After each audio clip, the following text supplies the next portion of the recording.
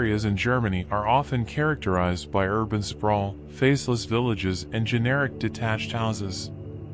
This is especially the case for the eastern shore of Lake Ammersee, which lies inside Munich metropolitan region. A contrast is formed by a small black house that stands out from its surroundings solely on account of its carbonized facade. Unlike typical detached homes, it is located between two existing houses, an office building, and a multifamily home.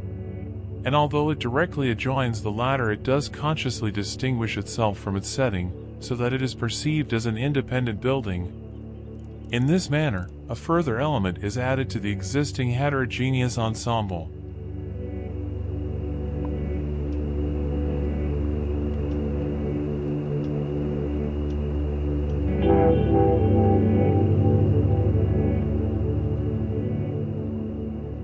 What particularly makes the quality of the building is the way the topography of the plot is exploited, with rooms of different heights stacked together.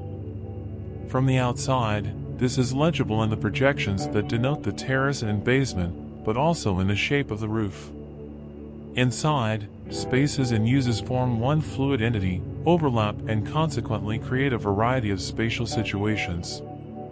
A large cutout in the concrete structure enables the space to flow outside towards a small forest with a little stream and help blur the border between inside and outside.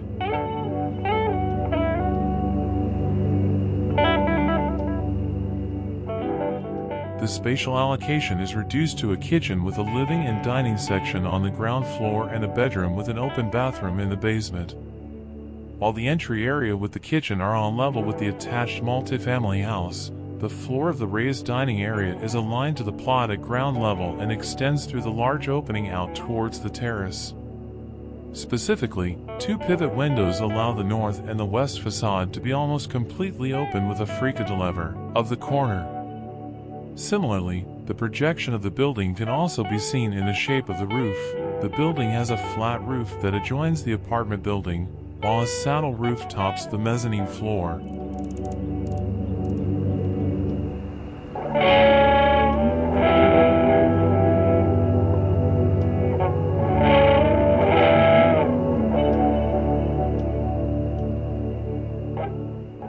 The shapes and materials chosen for the interior are unobtrusive.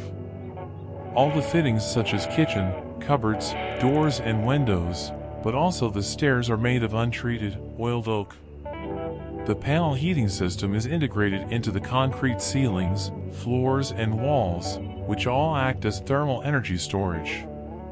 Simultaneously, this meant the floor and ceiling slabs required no further elaborate finishing. Instead, these surfaces were sanded down to make the stone pattern more visible. The fair-faced concrete walls and ceiling areas have been sandblasted. The architectural concept avoids any chemical treatment. Instead, the wooden facade has been sealed by being carbonized. The wooden boards are as a result both water-repellent and resistant to fungus.